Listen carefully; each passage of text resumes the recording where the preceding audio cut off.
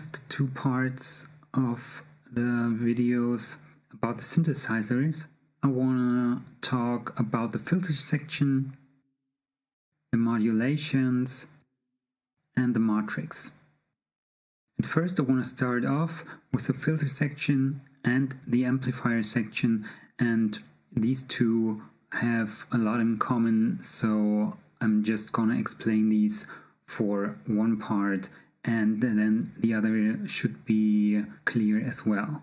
So the filter section consists of two different parts, and the one on the top looks like all the other knobs in this synth as well, but the lower part looks very different and has a huge effect on the way your synth will sound in the end. This is called an envelope and consists of 4 sliders for attack, decay, sustain and release. This envelope can be found here and, like I said, as well in the amplifier section. The buttons here on top of the filter section can be mostly explained really easy. The envelope button is for the amount of the envelope that you want to apply to your sound. That I will show in a moment, corresponding with the envelope. The filter shape menu consists of pretty normal filter types. The default setting is a low pass with a slope of 24 decibel per octave. And then you have like different low pass types, band pass filters, a combination of high pass and low pass, high pass filters, band reduction filters, combination of band reduction and others, and all pass filters. These will sometimes change the sound only slightly and sometimes very drastic. Most of the time they have a huge influence or correspond to the cutoff button. What that means, I can show you really easy. Cutoff is basically, you see around here are numbers for your frequencies, and cutoff means wherever you put your button, that means that at this point your frequencies will be cut off, and that depends on the filter type you choose. For that you probably have to experiment a little for yourself, but basically in this default setting it works like this. I have a low pass filter and my cutoff button is set to the highest frequencies. That means you can hear everything. But as soon as I turn this knob down, you will hear that some frequencies, well, at first of course the high ones of your sound will disappear.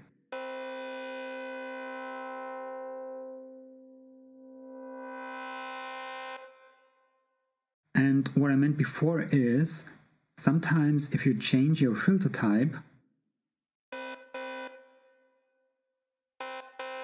the sound will only slightly change, so there is sometimes almost no difference. But sometimes, for example, if I use the band pass filter right now, you see I can press a key, but you won't hear anything anymore due to the cutoff button. It correlates with the filter type, and right now it's not working anymore, so I have to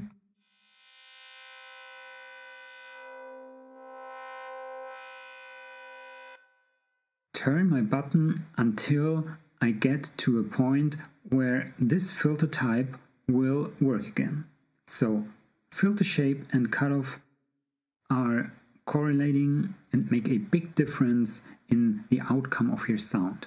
Of course, the cutoff button would be a very interesting destination for a modulation that I will show in a moment. Distortion means basically what the button says. You can choose different types of distortion for your filter section, and these you can choose here. You can switch it off or use a tube or a clip, bit reduction or rate reduction with key follow for your distortion settings. Key follow I already explained. It is the same as here. If you don't know what that means, then check out what I said in the videos before. The only difference is here you can put in a center key. So right now your key follow centers around C3. That means this is the middle of your key follow function. That is probably good for a song in C major or A minor, but if you wanna play, let's say, in E major, you probably wanna put E or B or G sharp in here. And the resonance is also very interesting. That brings out certain frequencies that your filter type will produce. So sometimes these are not easy to hear and sometimes these changes are very extreme. So right now if I play a sound,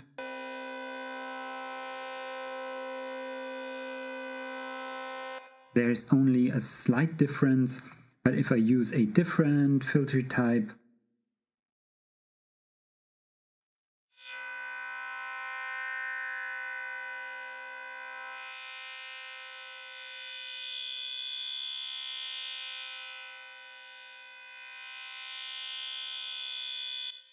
you can hear that the resonance frequency has a big difference in the sound itself. So that makes like one certain frequency of your sound stick out. And now comes a very interesting but also a little complicated part, the envelope. I will show the envelope here in the amplifier section because it is a little bit easier to show what the faders do than here in the filter section, because in the filter section it highly depends on your filter type, your cutoff settings and the envelope amount button.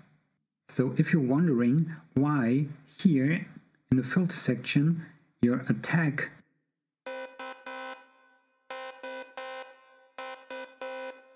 is not doing anything, then it is because you don't have the right settings here in these buttons above.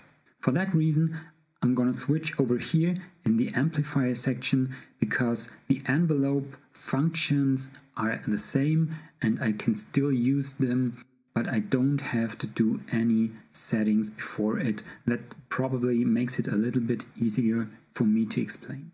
Above your envelope, you see this line and it gives a good idea of what your sliders do. If you play a note, then your tone will go through these 4 phases every time you hit a key. And these are attack, decay, sustain and release. That means at this point you hit a key and then your note starts to develop until the top where it is the loudest. Then there is a decay phase where your note decays until you reach a certain level. And this decay phase is called decay. If you reach this level, then your sound will stay on that level for a certain time. And that is the sustain. And after this sustain time, your note will decay again until there is no sound anymore. And this decay is called the release. So now I will show you how that sounds, and most of these are really easy to understand and to use because the line shows very good what the buttons do and you can hear it really clear. Attack means I press my key and then it needs a certain time to get to the loudest point. This time I can change by using my attack slider. If I turn this slider completely down, my note will sound with the full level as soon as I hit a key. But if I drag it up,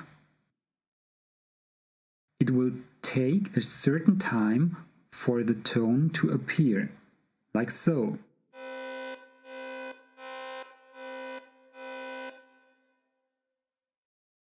And the shorter the time, the less obvious this effect is.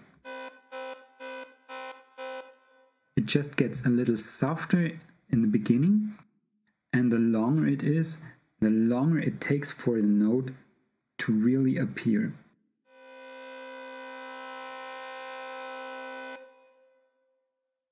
The decay is the phase after the loudest point, then it will decay to the level of the sustain. For explaining reasons, I now turned sustain completely down, because now you can see or hear best what happens with decay. I have now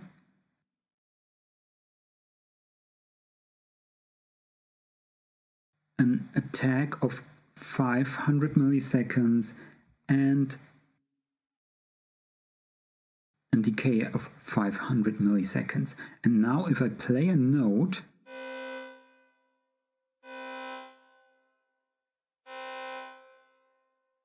you hear it takes like half a second for the note to appear to its peak and then half a second to completely vanish. That is the decay, because I have my sustain level set to 0. That means the sound appears and disappears. If I shorten my decay, then after my note slowly appears, it disappears really fast. And if I lengthen my decay,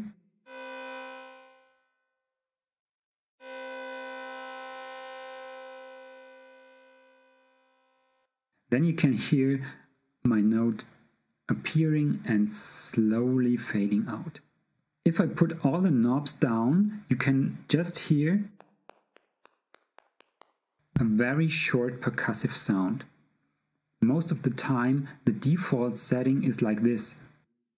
All buttons are at 0 except for sustain. That means my note is sounding very fast for as long as I hold my key.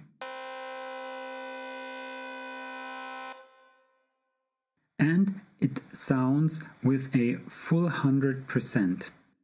So you see, in difference to the other sliders, sustain is not a time but a percent setting.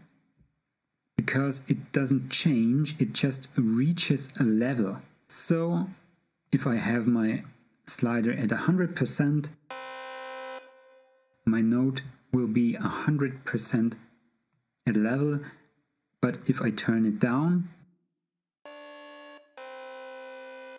it will sound at a lower level. So if I use a little bit of attack and then some decay,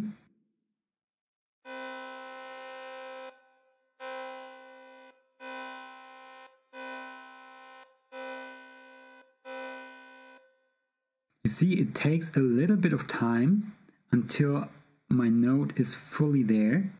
Then it slowly decays to a very soft level where it sustains.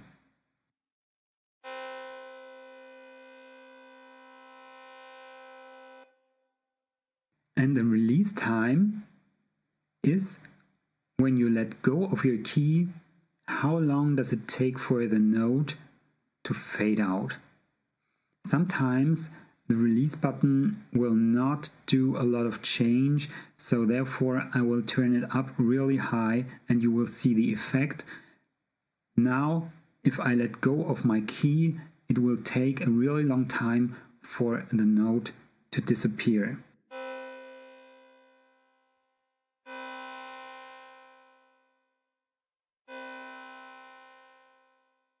So that is what the envelope does. And why do you have more than one of these? So this envelope is for your filter section. That means all the sounds that you produce in your synth will sooner or later come through your amp and therefore will be shaped with this setting. Your filter section is slightly different. Although the functions here are the same, this envelope is applied to your filter settings. So that means it has more of a influence on the settings of your filter shape and the resonance, the cutoff, and will therefore be a drastic change in your sound before it gets amplified. In your amplifier section you have again a level knob and a panorama knob, and both of the envelopes have one more fader which in default setting is at 0%, and it's called velocity. That means if you hook up a hardware keyboard to your Retrolog, or if you program MIDI notes with different velocity settings, then the envelope will not always work 100%. It will work as much as strong you hit your keys. So if you turn this up to 100%, that means that the envelope will work very different if you play your keys soft or if you play it loud.